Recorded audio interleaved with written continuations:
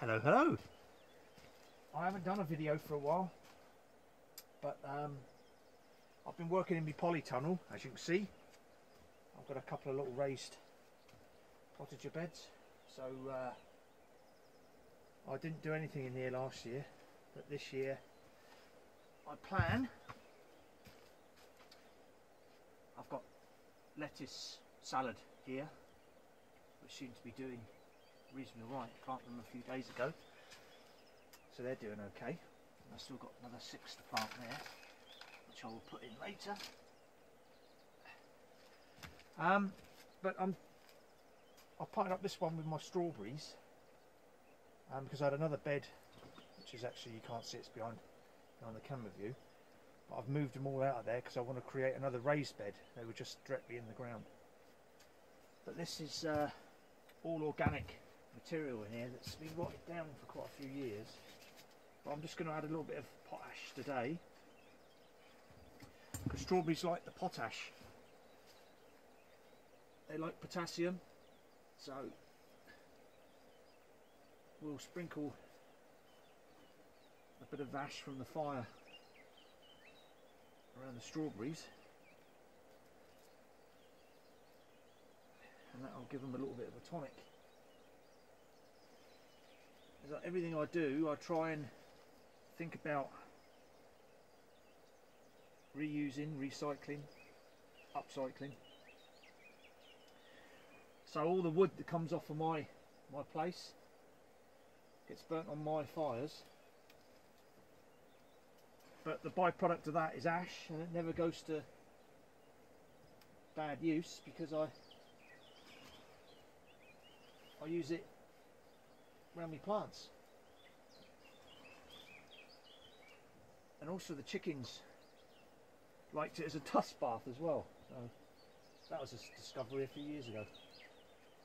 I think the ash might have something to do with it, keeps the mites off their skin, which is good. But yeah, this will give these strawberries a tonic. And I've rebuilt the irrigation system in here. That was a little project that I was doing because it was completely wrecked from neglect, really. I didn't do anything in here, so but now it's all up and running again, and it pumps in about a litre. I have it on a drip feed, and it's a litre for half hour of dripping, so that's plenty for these. Litre every day, they're getting just about enough. The soil is wet, so it must be enough.